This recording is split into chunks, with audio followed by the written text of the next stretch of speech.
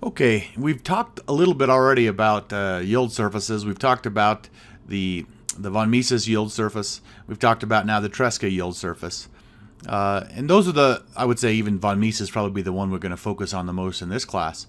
But I at least want to make you aware of some other types of yield surfaces, just so that you'll be familiar with them when you hear them sort of mentioned in passing in terms of research talks or if you read papers or anything like that.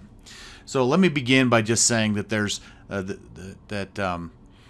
for materials such as soils and rocks and concrete, we typically want to have a yield stress or a yield criterion rather that is dependent on the mean stress. So if you remember, both Tresca as well as von Mises only considered the shear terms. You can imagine, though, if I want to talk about, let's say, plastic yielding of maybe soil, for example, that the compression level of the soil is going to make a difference, and so we want some way to incorporate that. So let's just say then that for materials such as soil,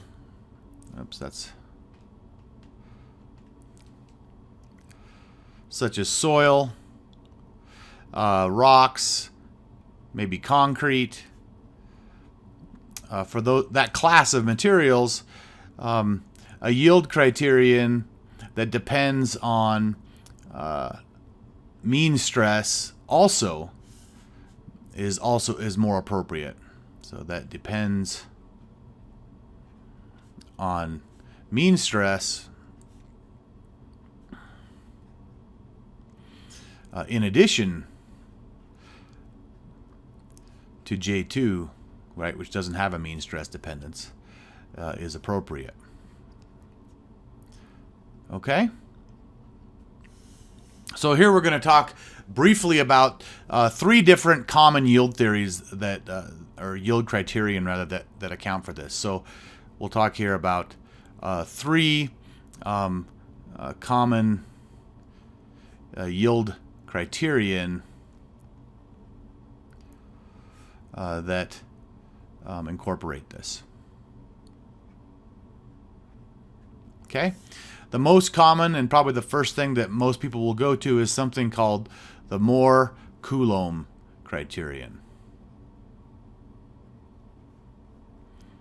Okay? The Mohr-Coulomb criterion. Okay? So the basis of this criterion is that it's really a friction-like term acting on a plane of maximum shear stress, and that it's either going to facilitate a normal tension on the plane or a normal compression on that maximum shear plane. And if it's a tension, we think that's probably going to facilitate yielding. And if that maximum shear plane's in compression, it's going to inhibit it, right? And that's not that hard to understand. If we think about the compaction of soil, for example, the more compacted it is, the more difficult it's going to be to yield, okay? So to think about how this develops, let's just say consider a stress in principal stress space, okay?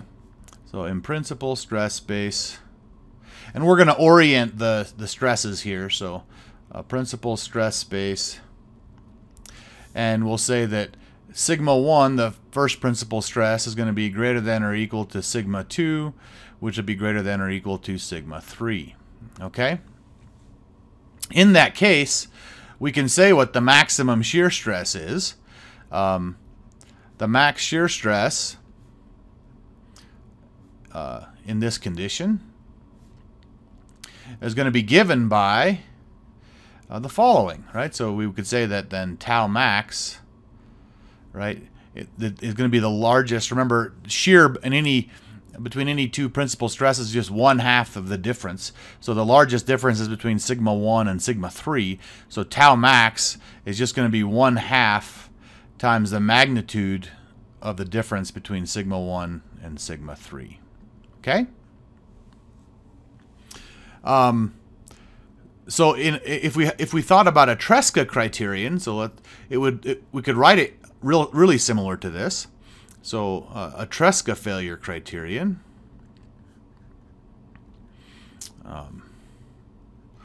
right? Remember that Tresca is a max shear stress, would be tau max minus some K1 critical value is equal to 0, right? That's, or we would say equivalently that tau max is equal to K1, right? Those are equivalent statements.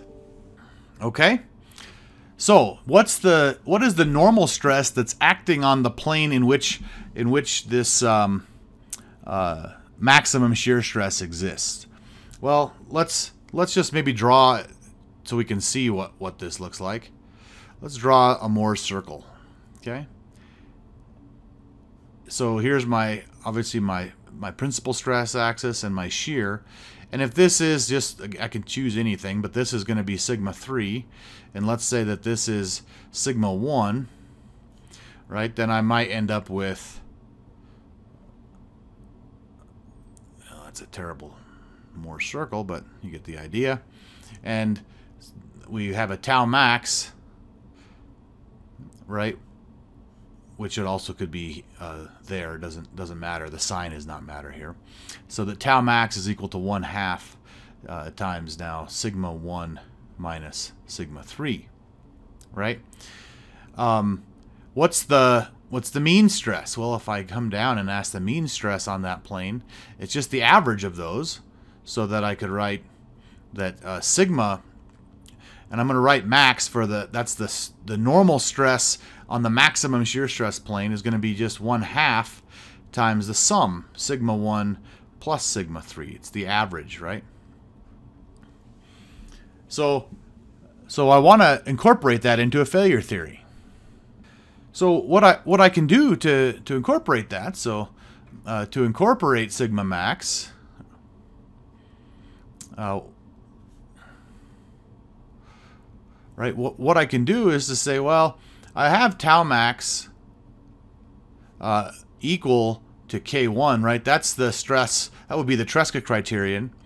But I want this value to be reduced, right? I want the critical value that I have to achieve to be reduced whenever I have a tensile loading on that plane.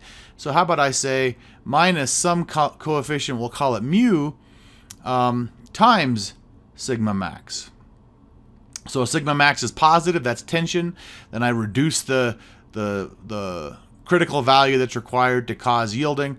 If sigma max is negative, then I'm in compression and I actually add to it. So I'm going to now get a tension compression asymmetry, okay? And mu in this problem is defined as what's called typically a friction coefficient. Okay? And it's a calibrated parameter in the sense of like a Coulomb friction model. Okay, but what's the consequence of this? So here's an important consequence.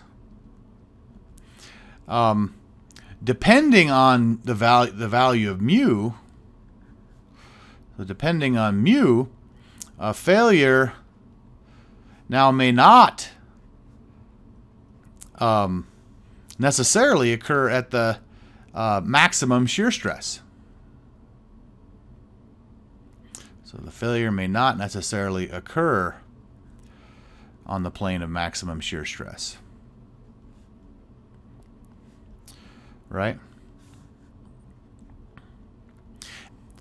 And I'm not going to derive it, but I'll just say it can be shown that we can account for this. So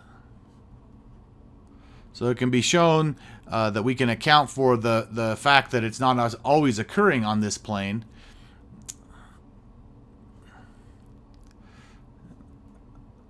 So we can account for this by setting mu, the coefficient of friction, equal to an angle tan phi. Okay? And then phi is actually also a parameter. It's sort of defined as what's called an internal friction angle.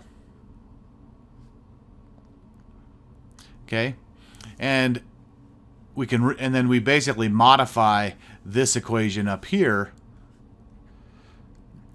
with phi now. Modify the above to get the following. Okay, so we end up now saying we still have tau max. It's going to be equal to now K1 times cosine phi minus sigma max times sine phi. Okay, so what you can see from this equation is that when we have phi equals 0, what that implies is that mu equals 0, and that gives us back the Tresca criterion. Okay, but this is what's commonly referred to as the Mohr-Coulomb failure criterion, and it's the kind of, sort of the simplest case that includes the effects of a normal stress or a hydrostatic stress, particularly as it acts on the maximum shear stress plane. Okay, the next case, and I'm just going to really quickly go through the next one. The next case is what's called the Drucker-Prager criterion. Okay, and just like the Mohr-Coulomb theory was sort of an extension of the Tresca theory, the Drucker-Prager criterion is sort of an extension of the von Mises failure theory. So I'll just say here, like Mohr-Coulomb extended Tresca, the Drucker-Prager extends the von Mises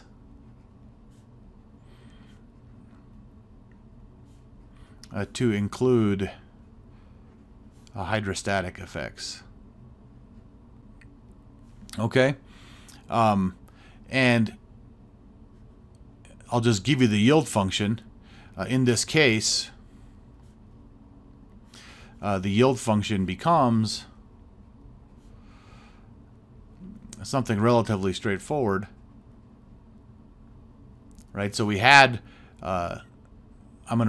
we didn't exactly define the von Mises in this way. We had a squared term, but in this case, so we had, originally we had F is equal to J2 minus K naught squared. Now I'm going to not take the squared components, and I'm going to say this is plus I1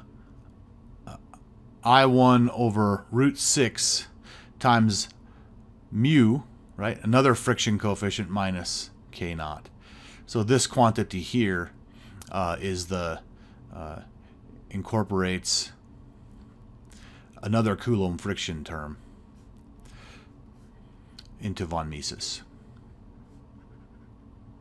Okay? One thing I'll say about this too is that if you think about why the extension's needed, Mohr-Coulomb only considered effectively sigma 1 and sigma 3, the maximum and the minimum, and said that there's no effect of this sigma 2, right, the second principal stress on the solution. And that's actually what Tresca said as well in under any given load, whereas von Mises incorporates all of them.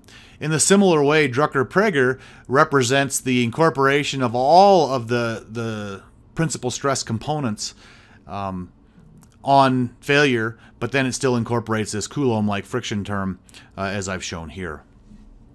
Okay, and then the final criterion that's just worth noting is called the Mises Schleicher criterion. Okay, and it's just another yield criterion that's trying to account for the fact that it seems to be a difference in yield strength in tension versus compression. So it tries to considers rather, that the yield strength is different in tension and compression. Right? The other two also tell us that, but not quite as explicitly. In this case, we would write the yield function as 3J2, so there's a J2 type plasticity, now plus sigma C minus sigma T times I1. I1, remember, is the trace, that's the hydrostatic component, minus sigma T times sigma C. Okay? So let me label this for you. Sigma C is the yield strength in compression. Okay? And similarly, sigma T is the tensile yield strength.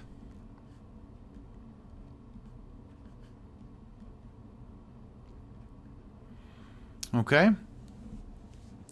One feature that I want to point out about all these criteria, let me see if I can make sure this goes outside all of them. Note, all of these criteria,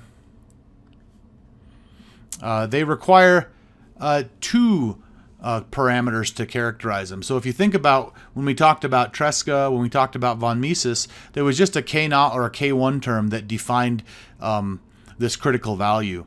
But now for all of these criteria, we have a two-parameter solution, right? One that's describing, at least in the first two cases, in the case of Mohr-Coulomb and in the case of Drucker-Prager, in those two cases, there's essentially a shear term, and then there's also a coefficient for how the normal stress, or the hydrostatic stress rather, affects the pure shear stress. In this case, it's in part C, it's a little different in that we have still two terms. Now there's a compressive yield strength and a tensile yield strength, but they are still effectively requiring a two-parameter fit to develop the yield function. So all of the criteria for this class of materials,